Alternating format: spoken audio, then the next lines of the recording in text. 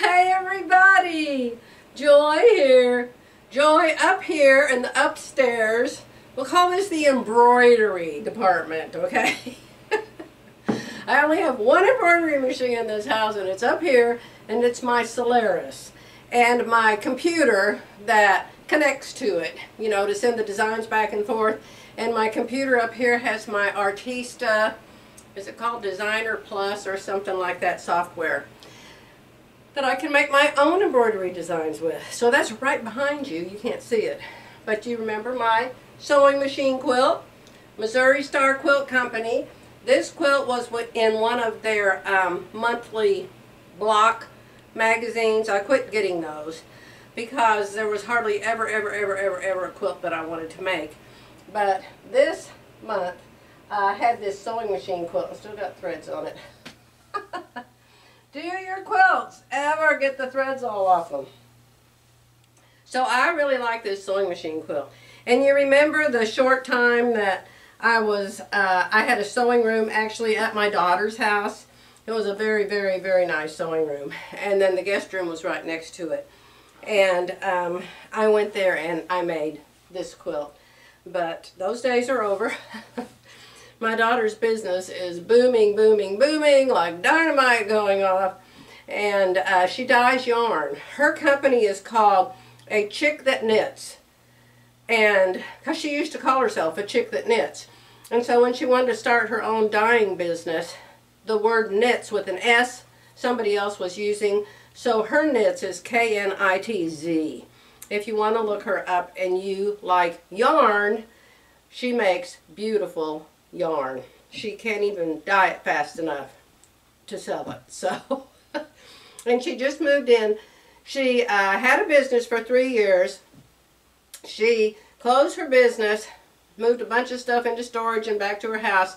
And now, instead of having a business where people can come in, you know, from 9 to 5 every day, she has a little commercial building where, you know, it's just her and her employees. And so you have to buy her yarn, I guess, online.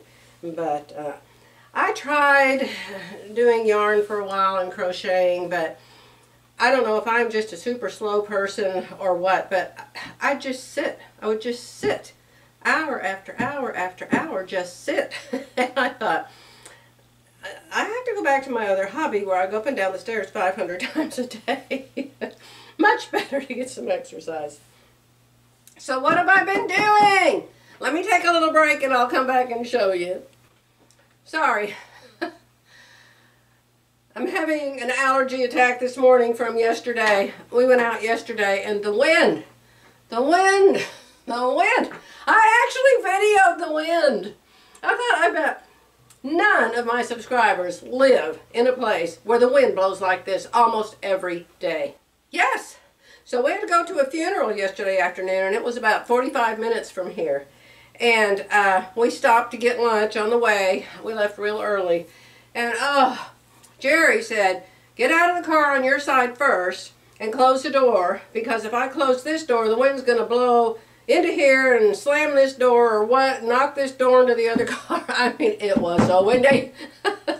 And so I had fixed my hair, put on a nice outfit to go to this funeral, stepped out of the car, and the wind just blew my hair straight forward. Like the parsley. Did you see the parsley? That was me. Straight forward. I went to the funeral looking like, who was that guy with the hair? Tim Conway? Yeah, it was about that bad. I told the people there, I said, I just want you to know that I did comb my hair before we left the house. So what have I been doing other than complaining about the wind? You remember my baby quilts? I don't know where the book is. The book isn't sitting right here. Maybe I accidentally put it away. I do put things away eventually. So this is from, Joy, wake up your brain, wake up your brain. What's the place called? Kimberbell. Remember Kimberbell? And Philly and I both saw these little quilts in a quilt shop and decided we wanted to make them, and so we both ordered the book. The book is in my Amazon store under books, And it has lots and lots and lots of things you can make. But Philly and I just wanted to make these cute little quilts to hang on our wall. And so you saw the spools. I finished the spools. The spools are downstairs hanging in the long arm department. And this is the second one. This is the one with the scissors. And it says, I play with scissors for the sheer, S-H-E-A-R, for the sheer fun of it. And then it has these 3 scissors. Now how cute is that? You want me to hold it closer? Could you please get closer than a mile away? All right. There it is, closer than a mile away. Super cute. So I've come up here today to find some fabric to make the binding with. This is a cute one. That is so cute. This is brown and it's got the green in it. That might be a cute binding. Huh? Or I have the one that's in the middle here. That might be a cute binding. It'll probably take me half the day to decide. I'll probably change my mind 18 times. So that's one of the things I did. Now let me give you a little tip in case you make this. You saw the 3 little silver things here. They were actually little bitty brads, I think they're called, like you would stick through a hole in some papers and then you open up the little flaps on the back, the little 2 metal legs, arms, whatever you want to call them. You open them up and flatten them. Well, I did not want to poke a hole in my quilt. And that's what you're supposed to do, is poke a hole in the quilt to put these through. So I went over to Jerry's barn and asked Jerry if he had a way to cut those little legs off the back. And so I could just have the tops. So I just have the 3 tops and I glued them to the quilt with E6000. E6000 will glue anything to anything. I love that glue. Okay, so that's my little tip if you're making that. If you want to poke a hole in your quilt and stick them through that, go right ahead. And yet there she is drinking coffee again. No, she isn't. I wish I could show you in my cup. Can I show you in my cup?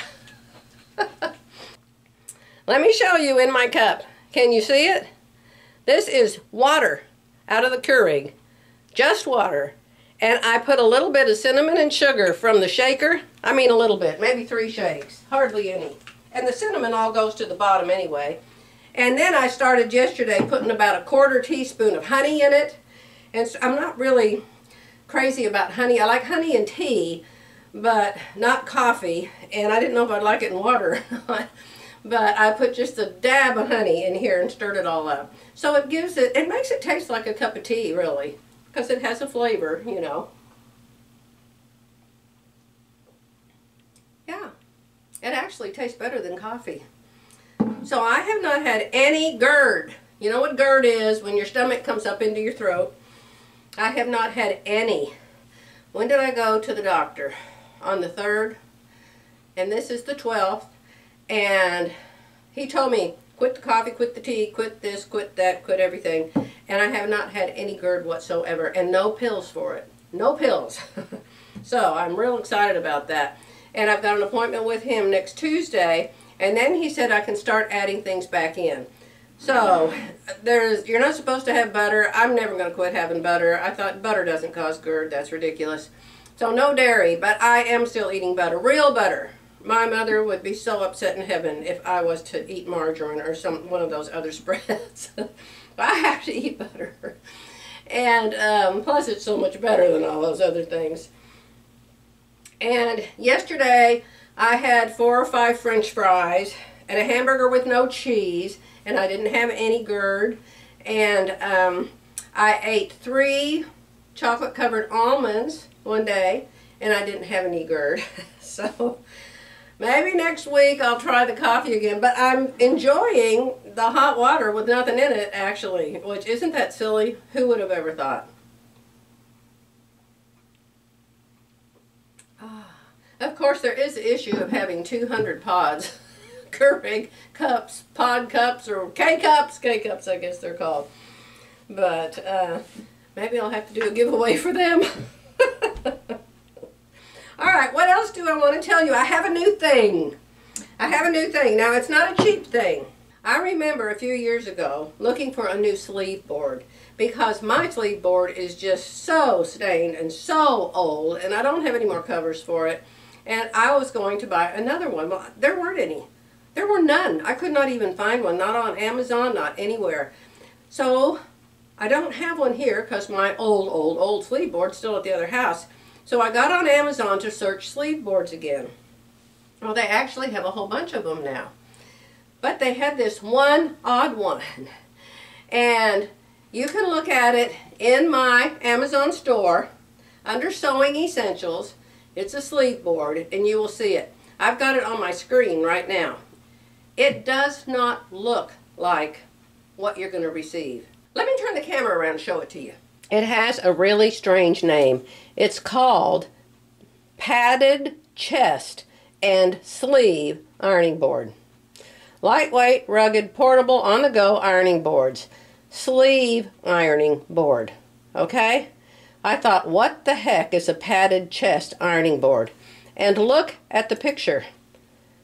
Does that look any different than any other sleeve board? That's what I thought I was going to get, was a sleeve board that looks like that. That's the picture, right? Look.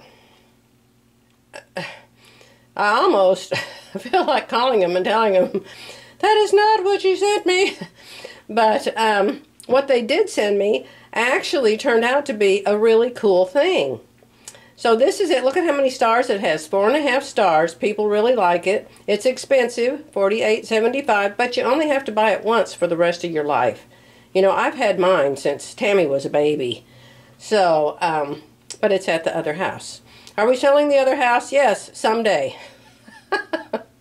Okay, so I want to show you what this really looks like, because it doesn't look anything like this.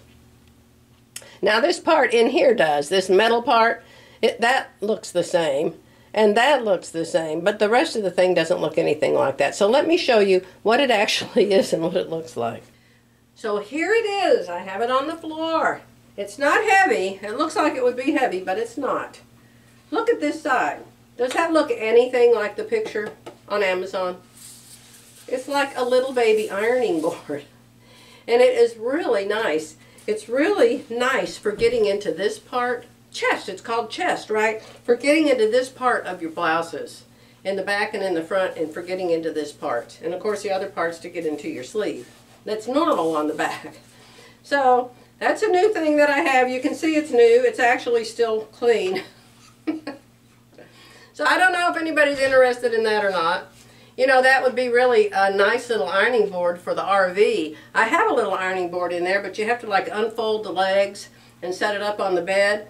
That one would take up much less room, and you could still iron something on it. So I don't know. You all decide if you like it or you don't. Okay, what else am I doing? Somebody asked me how you do a round back. How do you know if you need a round back?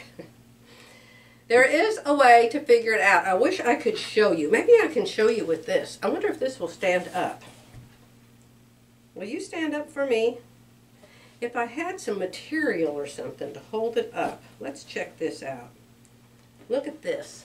See, this is why you have to have a lot of fat quarters and scraps of fabric in case you ever have to hold one of these up for a demo. So, play like. This is somebody's back. How can I make it be a round back? Hold on. Hold on, we're going to figure this out. Let's put some of these scraps in there, huh? I am figuring this out as we go. No idea what I'm doing. Let's take it down and make it be a round back. How about that? Okay, so we're going to make a round back here.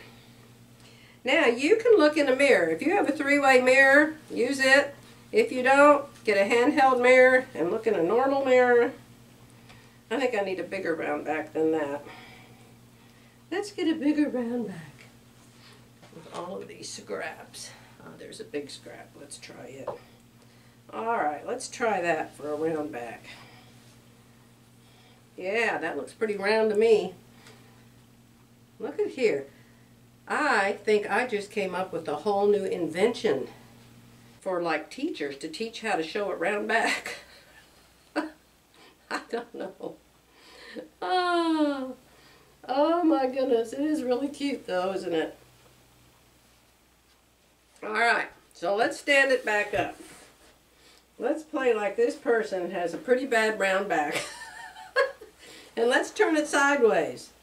So can you see the round back? So play like the person's head is up here and their arms are out this way. Their arms are out this way and their head's up here, and this is their back, okay? Right here's their back. So this is what you do. You get a cloth or a paper, I don't know what they're actually, plastic, measuring tape, you know, I'll get one here in a second, and then you get a hard measuring tape and ruler, a hard ruler. So here's what you have to have: masking tape, a soft measuring tape, and a hard ruler. The ruler needs to be longer than the area of the back that you're measuring. You don't measure from the neck to the waist, okay? Here's the neck, here's the waist. No. You don't measure from the neck to the waist. You measure where you see that you're round. And this is going to take another person. It's going to take another person to help you. I had Jerry do mine. I had Philly do mine once, and I had Jerry do mine once. When I first started out years ago, I was 5/8 inch off, and when Jerry measured me last time, I was 1 inch. And Jerry is like 1.5 inch or more. But I made some clothes for him for a while. So the first thing you do is you figure out on your back, this is kind of sticking out too far even for this kind of a back. Take the colored tape. Make it a bright color that you can see. Have the person that's helping you mark from where to where on your back the roundness is. The roundness could be way up here by your neck. The roundness could be here, you know, in your lower back. Mine is. Mine's lower. I have scoliosis in there, and mine's lower. And it's not way up by my neck. It might be now, but it didn't used to be. So have whoever's helping you mark where the round part is. So you're going to measure from the bottom of this piece of tape to the top of this piece of tape. Okay? Hopefully you can see that. Let me turn it a little so you can see it some more. I can't tell, Joy. Okay? Start. You can start with either one, but I'm going to start with the hard ruler. And I'm going to line it up to where it's touching the bottom, and it won't touch because you're going to have a hump. But, you know, eyeball it. From the bottom of that tape to the top of that tape is 9 3/4 inches. Okay, I'm going to put it down here so I can see it better. So you're going to measure from the bottom of the masking tape on the top and to the top of the masking tape on the bottom, and it's 9.5 inches. Okay? 9.5 inches. So write that down somewhere. Have your helper person write down 9.5 inches. Now, you're going to take, this isn't wanting to stand up that good, y'all. Now you're going to take your soft tape and you're going to measure from the bottom of the top masking tape to the top of the bottom masking tape, and we have 10.5. 10.5. 10.5 inches. Okay? So when we measured it straight up and down, which it isn't, we're out here in air measuring. We're not going over the curve. We're going straight up and down because we want to know how big the curve is. So when we measured it straight, it was 9.5. When we measured it with this, it was 10.5. So you take 10.5 and you subtract 9.5, and you've got 1 inch. So when you do your round back on the back pattern piece of the garment you're making, you will cut it and spread it 1 inch at the center back. You just cut it over to the armhole, jump the seam, cut it out the seam allowance, spread it 1 inch, put a piece of paper under it, and tape it all down. That will allow the back of your shirt to have enough room to go over this hump. And you won't constantly be fighting, pulling your garment forward, forward, forward, because the back is fighting you, pulling it backwards because it wants more fabric. You see? So it's just like the boobs in the front. You have to allow room to go over that. You can't just make it straight when you're not straight. All right? Did the patterns allow for it? No. I have not seen that they do. But that's basically how you do a round back. I hope when I edit this that you guys are able to see that. So let's take the round back off. And pardon the allergies. I am so sorry. It's Saturday, April 13, I think, 2024. And I thought, well, if I'm going to show you how to figure out how wide to make your round back, I ought to really quick show you how to make a round back. I was going to use my back thing, you know, but it's not up here anymore. So what you would do is, number one, you figured out where on your back your round part is. Mine's about right there, I think. So you would want to come to that point on your pattern. Now, I'm so sorry, I think somebody's mowing our lawn. You would want to figure out where that point is on your pattern. If your round part's way up here by your neck, you would want to make the correction way up here. If it's further down like mine is, you would want to make it down where it's at. You know, you can tell by your armhole. Where is it on your armhole where you're the roundest? Now, if you are, I would say 1 inch or bigger, it's best to cut more than one line. I learned that from Cynthia Guffey. She was so good at anything. She's passed away, but oh my goodness, she could sure teach you how to sew. I bet a lot of you know Cynthia Guffey or knew her. So if you need 2 inches, say, I would make 4 slices and spread each one 1/2 inch, okay? So let's play like we just need 1/2 inch, all right, on this little bitty back pattern. And we're going to play like we're doing it on me, so we're going to come down here about halfway down my armhole because that's where I'm the roundest. And we are going to cut. Now you always need to know, let me see if I can find a color you can see here. I don't think you can see blue. Let me find a better color, my friends.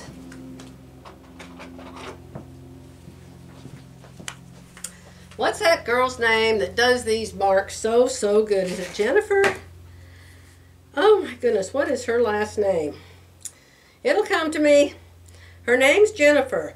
And oh my gosh, you should watch her channel. She does what I do, but she does it way more, and probably way better. She goes way beyond. She does all of the different fixes that you need. I only show you the fixes I need, because that's the only thing I'm really good at, is sewing for myself. So what we're going to do always first is find the seam allowance. So you're going to mark your seam allowance, and this is just a baby pattern, and I actually have no idea where the seam allowance is. And then this over here, this is center back, okay? Now what if that wasn't center back? You would just have another seam allowance. Only on the center back, you would cut all the way across the seam allowance because you have to open this dude up, okay? So, you don't cut all the way across here because we're not spreading the armhole. But you do cut all the way across this way, even if it has a seam allowance, because we are making the back of the garment longer to go over our hump. See, it's really simple. Okay, so let me take a different color and show you where you draw the line. Hopefully you can see this blue. This is a friction marker. So this is how I do me. Only I'm an inch. So sometimes I just do one cut, but sometimes I do two cuts. It depends on, you know, the garment. So we're going to draw a line. Do you see the blue line? I drew the blue line all the way across to the armhole and through the armhole. I'm not going to cut where the red dashes are. That's the seam allowance, and we've got to leave the seam allowance there. We're not going to cut it, but we're going to cut past it because that helps us spread it better. All right, so you want to see me cut it? Let me see if I can hold it up so you can see it. I never know for sure what y'all see. Sometimes I get my face right up in the camera and I'm like, delete, delete, delete. Okay, so we're going to start from the center back. Oh, and I've drawn on the wrong side of it. Well, that was extra brilliant, don't you think? I think that was extra brilliant to draw on the wrong side. So let's draw on the right side. You always do your fixes on the right side. Put your tape on the right side, and then you press on the back side, palmar plush, because you never want to iron the tape. And the best way to prevent that is throw a press cloth on top of it and iron on top of it. Then that won't melt your tape. All right, now I've got the line on the right side. That might help. So here's my back pattern. Okay? We're going to cut over to, but not through, that seam allowance. See? So you see how it can't open? See how it bends funny there? Because it can't open. So you have to come over here and you have to clip to, but not through, and not all the way to where you cut on the other side. Then you can lift it because there's a hinge there now, and you can spread that thing. See? So in this case, I would spread it 1/2 inch right here. Right here, I would spread that 1/2 inch. You don't need a 1/2 inch over here. There's nothing wrong with the armhole. Your armhole isn't sliding up over the front of you. The center back is. It's going up over your shoulders and up over your neck. So you're going to cut here. You're going to put a piece of paper.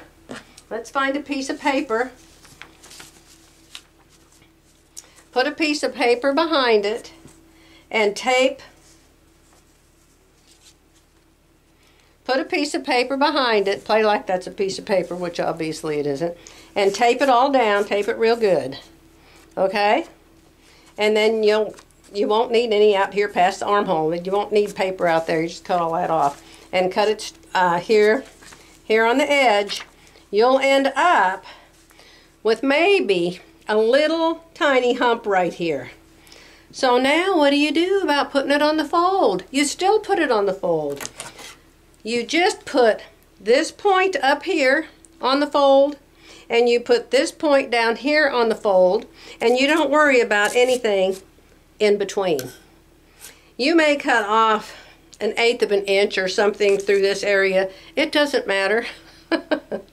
There is plenty of ease in the back of a garment that you don't have to worry about that. If there isn't, you need to add some ease for another reason, for another fix. All right? So that's a round back correction after you figure out. Now, what if you did need more than one cut? Well, make more than one cut. Yes. Say we needed a whole inch or we needed 2 inches. Do I know the limit to how far you can do this? I don't. I don't know. I would say you could do 2 inches pretty easily. If you need more than that, I think you better ask Jennifer, and I can't think of her last name yet. Oh. Although, you know, a lot of people with scoliosis, you know, they may need 3 inches. Try it. Try it. If you need 3 inches, try it. See how it works out. See, so now I have 2 cuts. In my case, instead of doing a 1/2 inch here, I would do a 1/4 inch here and a 1/4 inch here. If you needed 2 inches, you do 1 inch here and 1 inch here. See, it just spreads it out a little more evenly.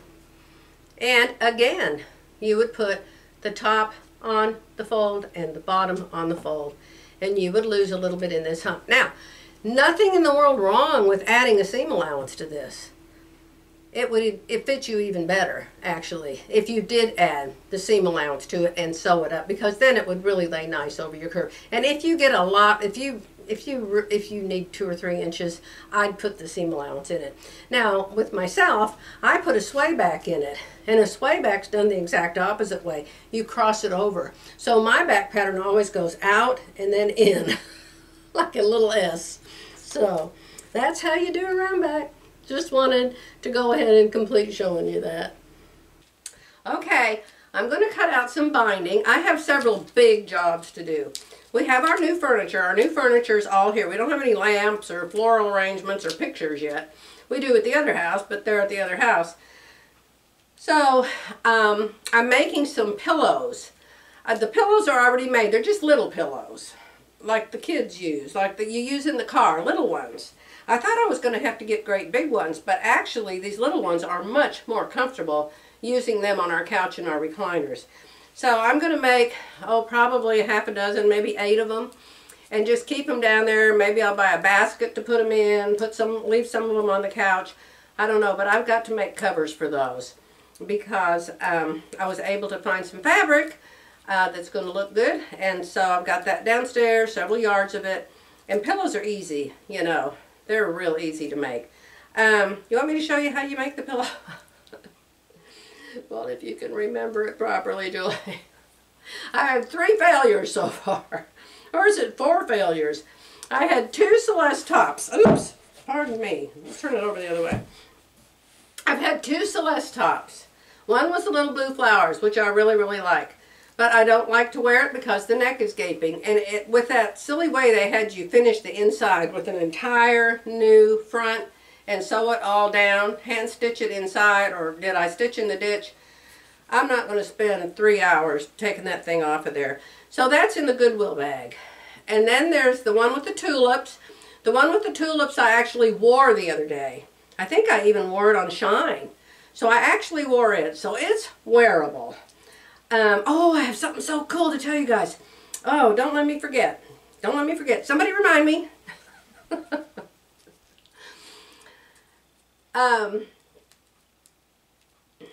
What was I saying? Don't make fun of me. Y'all do it too. Pillows. Dress, my failures. And so I had the 2 Celeste tops, which I considered both of them failures, but I took apart the tulips and I made the sleeves smaller and I made the neck smaller, and I like it now. I mean, it's wearable enough. And then I made the Montana dress, and Philly had made the Montana dress, and both of us decided that that dress was as big as Montana. So I actually made the front gathered part smaller. And I don't remember what all I did, but I fixed it too. And so it's wearable, and I actually wore it one day. So it's in my closet, and I will wear it. So and then I made 4 things. The 4th thing was I ordered some fabric from Peggy Sagers, because on her last, like 2 videos ago, she had this really cute top that she made, and it had a border print that she made go long ways. And so it had the big stripes right here. And then over here was the plain part, and then she had gathered up the side of it. It was really, really cute. Lots of people liked it. And it said that it was a panel, and the panel was 1.25 yards. I thought, oh, that'll be plenty. Well, it wasn't plenty. And so I tried to order another yard of it. It was gone. Evidently, everybody liked that top. So I cut mine out with the stripes going across here, and it ended up with a white stripe going directly across my bust. Bust darts and all. And it was really, really, really thin fabric, and so it's in the Goodwill box too. So I hope somebody likes that. So I'm going to make pillows for the couches downstairs. Then we got our finally new dining room table. You want me to show you it? We got our new dining room table and our new chairs and the bar stools, and we just love it. But we won't use it. We won't allow ourselves to touch it. We had to have it special built, and the people that sold it to us said that it takes 30 days for the stains to cure, and so you're not supposed to use it for 30 days. So, and we're not going to ever use it until I make some tablecloths for it. So that's another big project I have going, is to make 12 quilted table mats, not tablecloths, not a tablecloth, placemats. I'm going to make 12 placemats because we have 8 chairs that go around the table, but only 6 on a regular basis. The other 2 are on the side, you'll see. And then the bar stools, 3 bar stools. So I'm going to make 12, and I'm going to do it on my long arm. But I didn't order enough fabric. I don't know what I was thinking. I thought 2 yards of fabric would be plenty. 2 yards for the top, 2 yards for the back. No, no, no. That's not near enough. So I had to order 3 more yards. I'll go down with this camera and show you a picture. Oh, I guess I could just take a photo of it. Oh, for heaven's sakes, I'll just take a photo of it. But I want to show you something. I'll take the camera down and do a little video of the table and how I figured out to do the placemats. So the table's in the middle. The table can be round, a perfect circle, with 6 chairs around it. But we bought one that has a leaf that goes in the middle of it, so it's an oval. So we can actually get 8 chairs around that table. So chair 7 and chair 8 are right there right now, because when you have company, you know, they always want to sit and talk to you while you're cooking. We bought that buffet for another place in the house. But when it got here, I told Jerry, oh my gosh, that has to be in the kitchen with the kitchen table. It totally goes with it. So we got the mirror. Now the decorations are just, you know, until I figure out what to do later. But the table, I actually bought those. I bought the little vase thing at Hobby Lobby, and the 2 little candles, and the 2 little candle holders. And so I want to show you how I figured out how to decide how to make the placemats. Should they be rectangles? Should they be circles? Should they be short at the top and long at the bottom? How do you make placemats to fit an oval table? So I just took some paper, like I use when I'm cutting out patterns, and I cut a big square and put it here. I cut the square 15 by 20, I think. And I put it down on the table, and I couldn't tell anything. And so then I went and I cut another piece, so I had at least 2 of them, because I want to see how they're going to butt up to each other here. Then I actually set the table. At my house growing up, we set the table like this every single night. Every single night forever, as long as I was growing up. My mother took home ec 100 years ago. I took home ec 75 years ago. And back in the day, and of course you would have prettier dishes, you know, I just pulled stuff out of the cabinet. But, I mean, you wouldn't have a pink cup and well, we wouldn't have a pink cup and a blue cup, but you might. I'll probably get some comments on that. Now remember, this is the way I grew up. And we learned how to properly set a table. Now this one actually is not proper. The fork is in the right place, the knife, the spoon, the plate, the salad bowl, and the cup are in the right place, but something's not in the right position. I'll show you what it is. The silverware is supposed to be 1 thumb from the edge. This is a round table, so it'll have to be from the edge of the placemat. That's where the silverware is supposed to be. 1 thumb. And then the plate's just in the middle. And the knife, the sharp part of the knife, faces the plate. Faces the plate.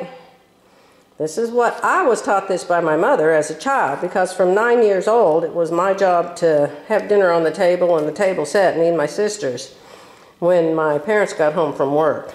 Yeah, home alone, 9 years old. So the glass goes here. The teacup, does the teacup, I think my mother always had tea and I don't, so I'm not sure, but I think if you have tea and a saucer, it goes here. And then the salad bowl or the bread dish goes over here. I just wanted you to see that to figure out what size to make the placemats, I set the placemat like I set the table, because I wanted to make sure that all of the dishes were on the placemat and nothing was on the wood part of the table.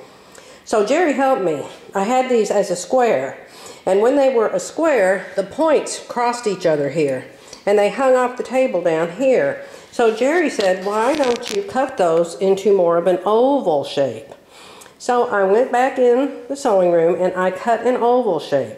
And then I brought it back out here and I put the dishes back on it. Well, when it was a real oval shape, this was up here and this was up here, and it didn't fit right. It was too little.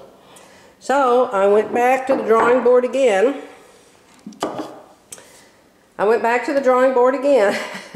And came up with this shape. So this is the actual shape Jerry approved that my placemats are going to be. Now 6 of them will fit just fine, and I think even 8. They may cross over a little bit of tad, I'm not sure.